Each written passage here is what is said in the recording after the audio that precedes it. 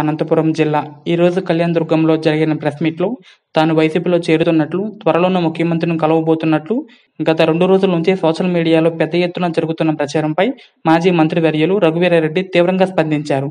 తాను వైసీపీలో చేరుతున్నట్లు ఎక్కడా చెప్పలేదని, ఇది కావాలనే కొందరు తనపై అసత్య ప్రచారం చేస్తున్నారని, ఇటువంటి తప్పుడు వార్తలను ప్రచారం చేస్తున్న వారిపై కేసులు బనాయించాలని పోలీస్ శాఖను డిమాండ్ చేశారు.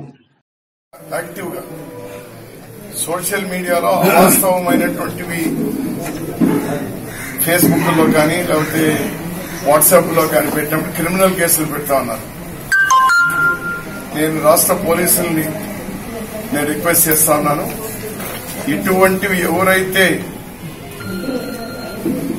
రఘువీరారెడ్డి జగన్ పార్టీలో చేరుతున్నాడు అనేటువంటి నిన్న ఈ రోజు పెద్ద ఎత్తున సర్క్యులేట్ అవుతా ఉంది. ఎవరైతే దీన్ని ప్రమోట్ చేస్తారో వెంటనే వాళ్ళ మీద క్రిమినల్ కేసులు పెట్టాలి, అరెస్టులు చేయాలి. నేను ఇప్పటికే చాలాసార్లు వివరణ ఇచ్చినాను. 7-8 ఏళ్లుగా ఇదే సరిపోయింది, నాకు వివరణ ఇవ్వడమే సరిపోయింది. దురదృష్టం, జగన్ పార్టీ వచ్చిన రోజు నుంచి ఈ మధ్యకాలంలో మళ్లీ తెలుగుదేశం అన్నారు, బీజేపీ కూడా అన్నారు.